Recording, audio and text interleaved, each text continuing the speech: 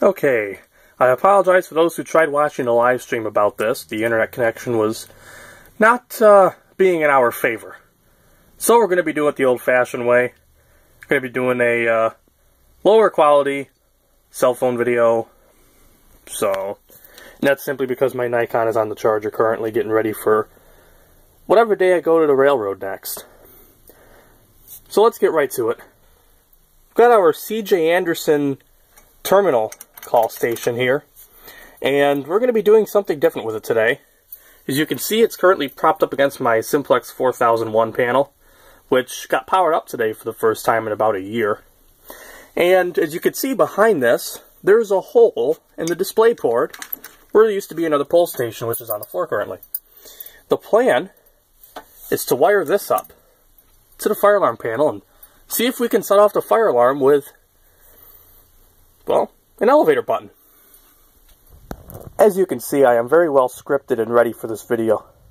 So just a quick little insight for those who've never seen the inside of a pull station like the Simplex T before, is that these are basically nothing more than a button inside of them. So they would basically work the same way that these do. And I've actually had this little button, came out of an abandoned building, hooked up before, and that set it off with no problem, which was ironic because it's actually labeled alarm silence, but it did the opposite. So we're going to do this with the call station, which should be pretty simple. This is the circuit for that particular pull station, which I have hooked up to zone 2 on the panel. And all I have to do is run those through the contacts of the button here, and it should only take a couple seconds. So let me hook this up, and I'll be right back. So this is now all put together and ready to go. This should fit in the little hole here on the display board, so I'm going to see if I can't get this set back in, then we'll give it a test. Okay, so I went ahead and wired it up, and actually, this fits in here pretty well. I just put a little screw in it just to hold it in place. It might actually stay here for a while because it sits here pretty nicely.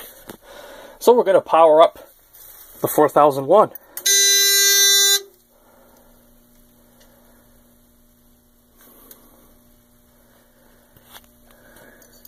And there's our troubles.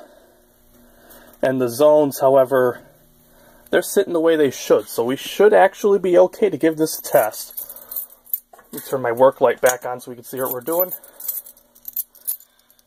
And I'll open this so that we can disable the system when and if it goes off. Use the inside if you haven't seen this in a while. Now, just for a little control test here, and actually, I'm actually going to turn the work light off so we can see the indications. So as a little control test, we're going to set it off with the Simplex first.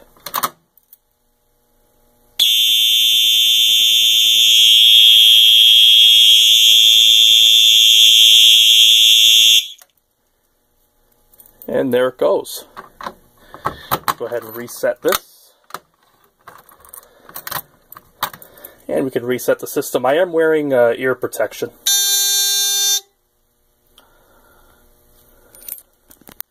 And now, for the moment of truth.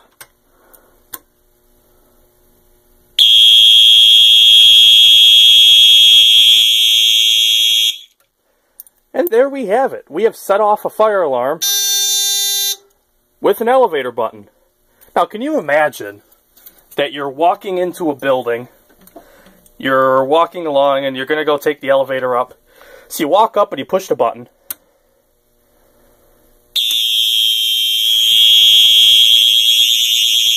And you set the alarm off. Well, it's neat that we can do it.